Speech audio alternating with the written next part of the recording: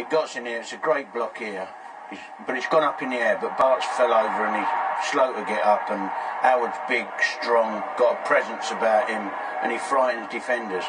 And while that ball's in the air, Grimmick should have got to punch the other, but he's got a foot on it. He stood strong. Great block that.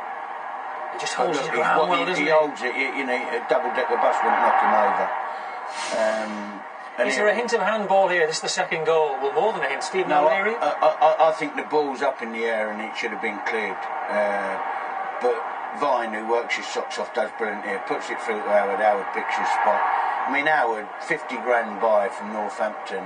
He's got to be the best 50 grand Luton's ever spent. I mean, he's tremendous presence, but he also scores lots of goals. Handball? Well, there's only one bloke wants the ball, isn't there? I mean, there's two Southend blokes should have got the ball before him.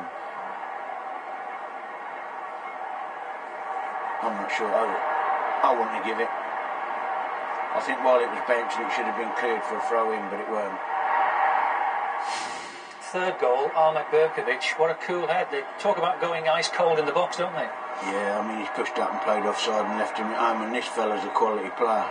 Quality finish. I bet he's got nearly double figures this year. 9. Terrific.